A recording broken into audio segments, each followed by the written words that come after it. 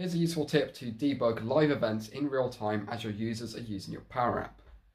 We can use what's called the monitor function, and to do this you need to select the app you'd wish to monitor, select the ellipsis next to it, then select monitor.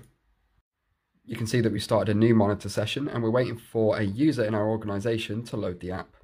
It's worth pointing out that you can use the Connect User button on the top right of Power Apps, and this will allow you to connect any user who has access to your Power App up to the monitor dashboard, which means that any issues that somebody is experiencing, you'll be able to see in real time exactly what's happening from this monitor screen here. This is also useful for testing the app yourself, as you can play the published app and you can see the results in real time here as well.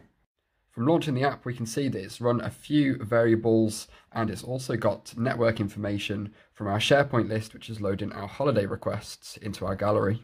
A very useful tip if you want to see what's going on in your Power App.